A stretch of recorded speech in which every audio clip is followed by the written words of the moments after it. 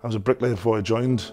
Brother served before I did, he only did 3 years, 4 years. I thought that's what I would do. I thought, oh, I'll just do the 4 years, just experience it. But then we did the first tour, 2009, 2010, a bit rough. Like, the tour was just incredibly kinetic. So everyone just eased off the gas when we got back to battalion. Really nice. Battalion was full, like 500 men plus. So it was nice, just relaxing. And then sports cycling, so it's like the boxing, the rugby.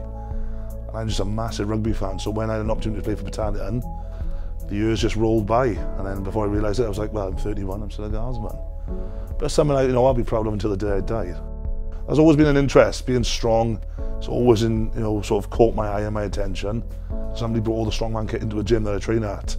And when I saw it, I just started training with it and then caught the bug. I think I found what I'm good at, yeah. I'm really good. Within 6 weeks of training, I entered my first comp and won it. I won every single event on the day, which was England's most powerful man, novice.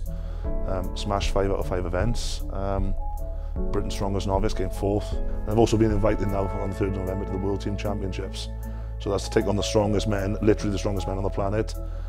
So I'm really looking forward to that. And that's the space, that's all within the space of taking up 2 years ago.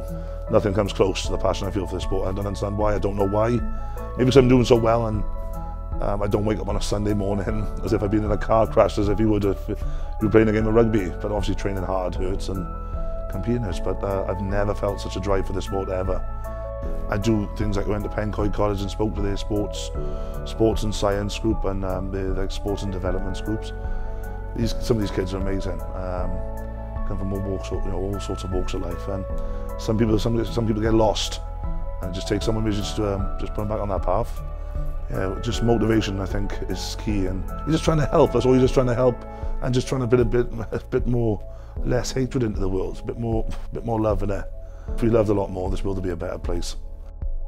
To win any sort of award or any sort of accolade, it's just a nice thing to be acknowledged for it. So I'd be over the moon, yeah. And especially if even to be shortlisted, even to be nominated is an achievement. To win it would be something else, yeah. I'll be well chuffed, yeah.